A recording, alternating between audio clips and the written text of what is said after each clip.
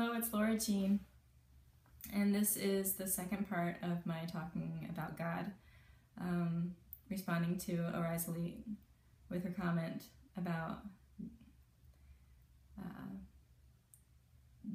the holy books not being from God, and that the proof that there is no God is that someone like me has ALS. So I did a first video just talking about how what I see to be evidence for God existing. Really didn't directly touch too much on why specifically I believe the Bible is to be trusted, although a book that was written over thousands of years by a large variety of different authors that is cohesive in its presentation of a loving God does bear some weight for me. But mostly I went into, through my experiences, why I am convinced that there is a God. And now to the harder part of your comment, why a God that is made out to be loving would inflict someone like me with ALS, which actually is something that some really close friends of mine who are Christians also struggle with. So it's not like being a Christian makes you immune to that question. And I've had to wrestle with the why, which is why I have something to say to you.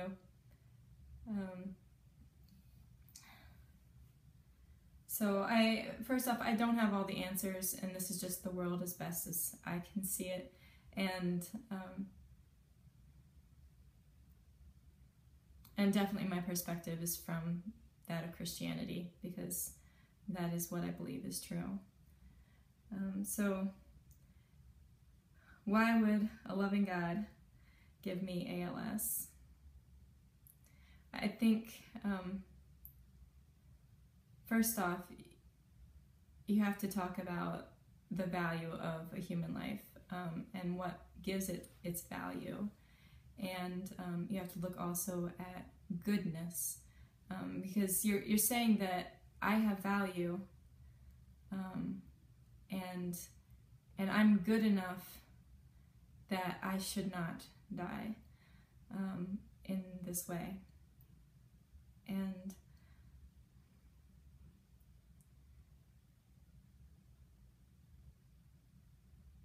I think we have to, it's hard to look at yourself honestly when it comes to goodness.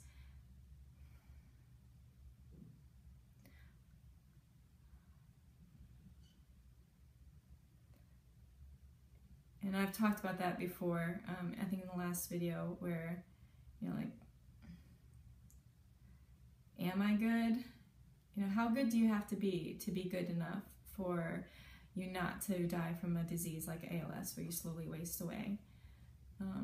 Is it that I just, I could have been a little more kind to my kids, and I shouldn't have yelled at them that one time, and it wasn't just one time. And I wasn't as gentle as I should have been. Where's the line?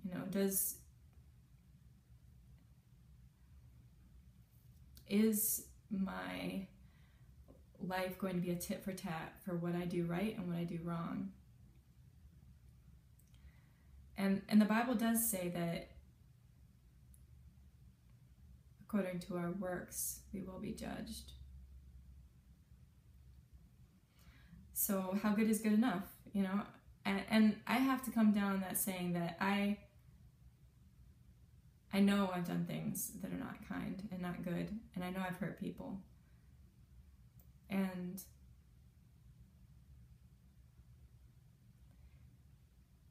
from what I see in the Bible, it's not okay, well, I've done this and this and this, and so now I'm good enough. It's, oh, you messed up once, you're not good enough. And that's why there's a need for for a Messiah, for someone to ransom us from the wrong. If you have a holy God who is all good, he can't take evil into himself. And I know I have been bad. I know I've made bad choices, and he can't take that. And so I cannot be good enough in my perspective unless I'm willing to believe the Bible and what it says, that I will be counted as perfect just by believing that I can be covered by Jesus's perfectness.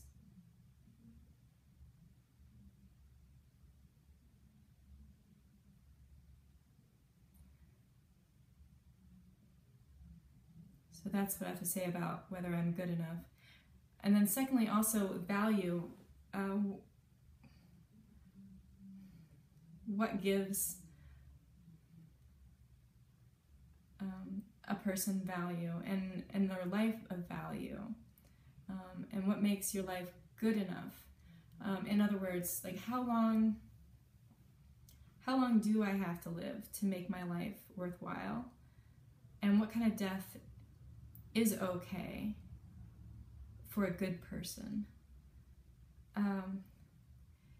If I live to 70, is that enough?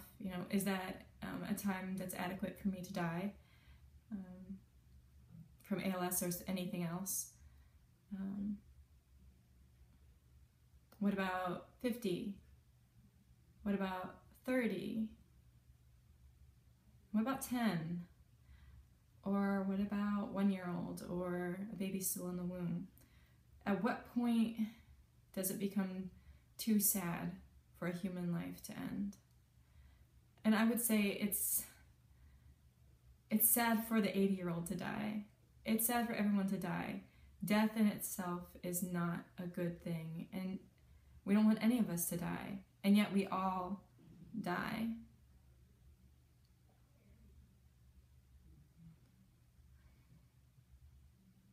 And so really,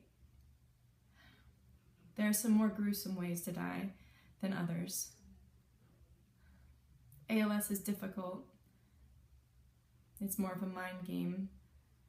At this point, I know there is some pain associated with it as you move less and have other needs.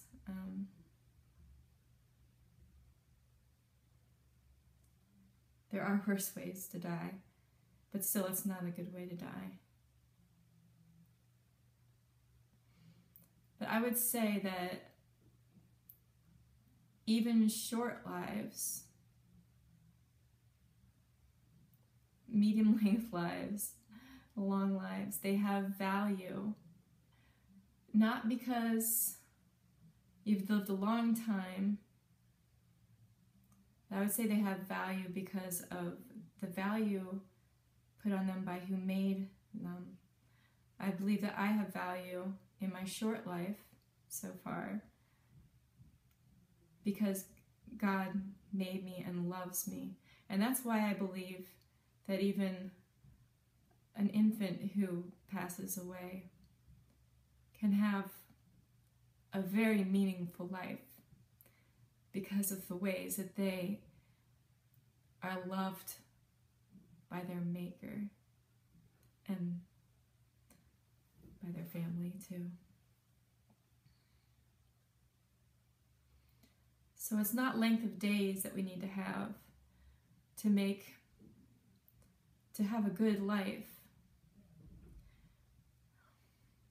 And I have to believe, from what I read of the Bible, that God's main goal is not for me to live a long life, but it's that I learn to be like Him, and I love, and I know His love, and that I learn how to, or learned how to attain to a life that never ends even after I die.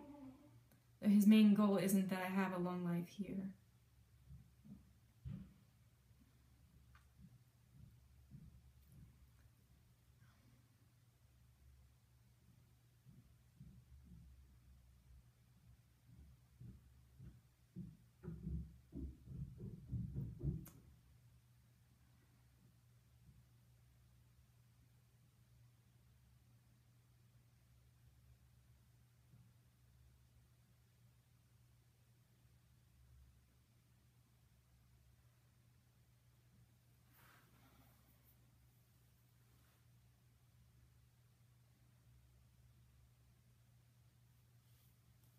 Pardon me.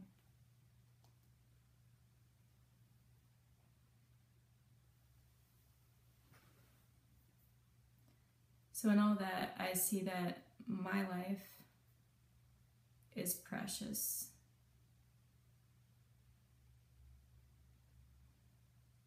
When I look at Jesus' life, he didn't go through an easy death. And he didn't have a long life. He had a shorter one than I've had. And when he was confronted with the knowledge of his impending death,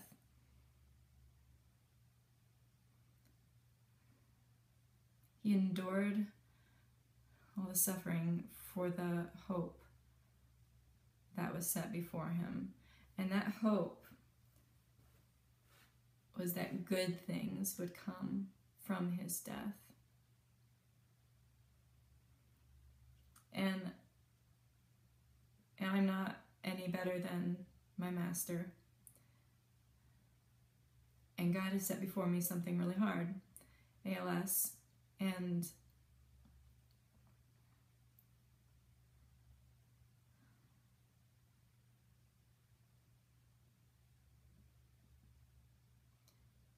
so I believe I am to approach it like Jesus did.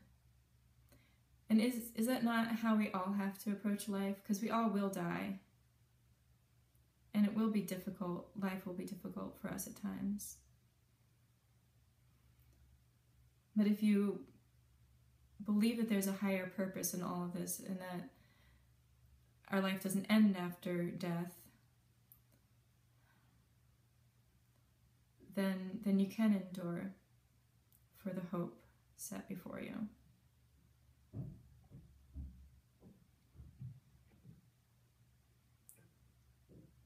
Perhaps God wanted me to suffer to bring good to my life. I know a lot of good has come out of my having ALS. And I'm learning how to love better.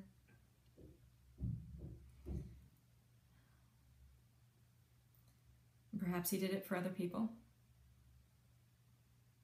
That other people would see my struggle and be encouraged and maybe know a little more about God's love through my struggle. I love one part in Job where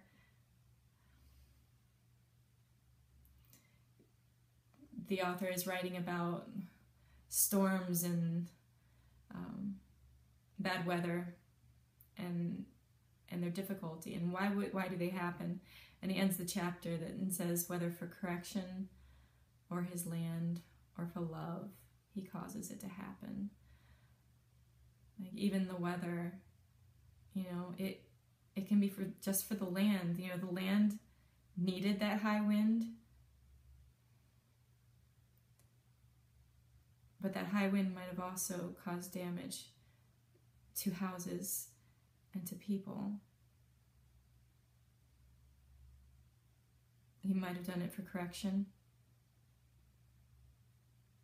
He might have done it for love. That there was something good he wanted to bring out of it. And the fact is, we don't know what the reason is exactly why we have the difficult things or the good things in our lives. We can try to figure it out.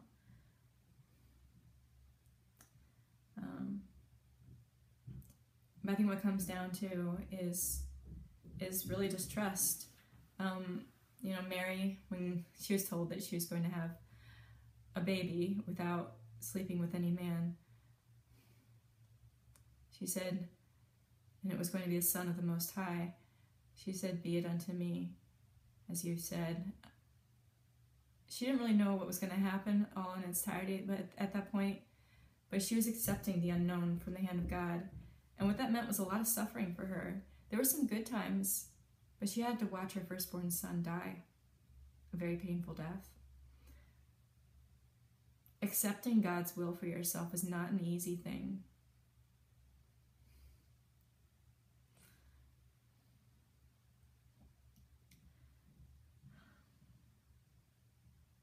And even Jesus said, not my will, but yours be done. And so that's where I find myself trying to walk in the same path as those I respect from the Bible, who have sometimes even known the difficulties of what's before them and have gone forward anyway because God has asked them to.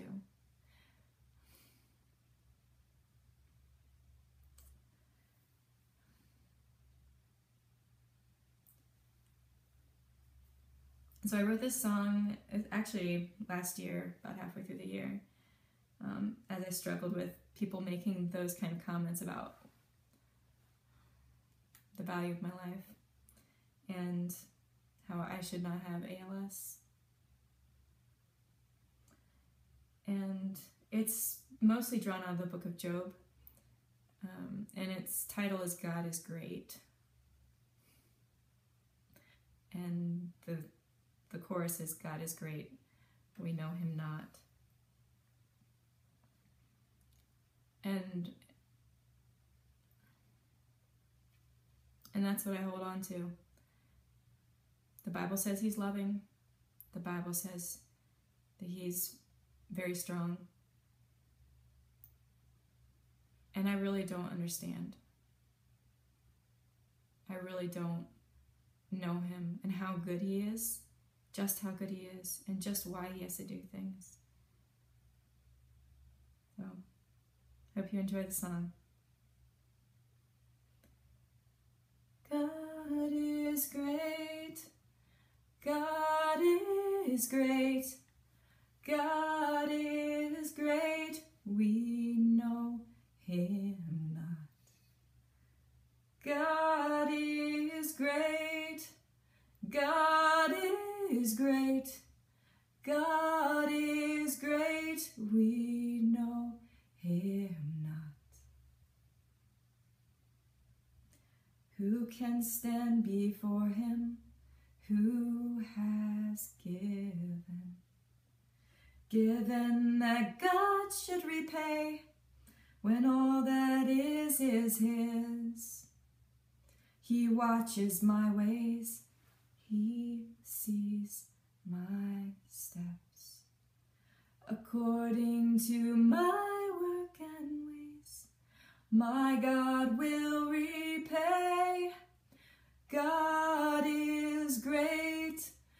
God is great. God is great. We know him not. I pile up good deeds like filthy rags, but God is so much greater. Oh God, give me grace. Where is God, my Maker, the God who helps redeem my work and ways, make these rags clean and pure? God is great. God is great. God is great. We know him not. When he is quiet, who can condemn? And when he hides his face, who can behold him? God does not withdraw his eyes from his redeemed. He can do all things, and his purpose will stand. God is great. God is great. God is great. We know him not. God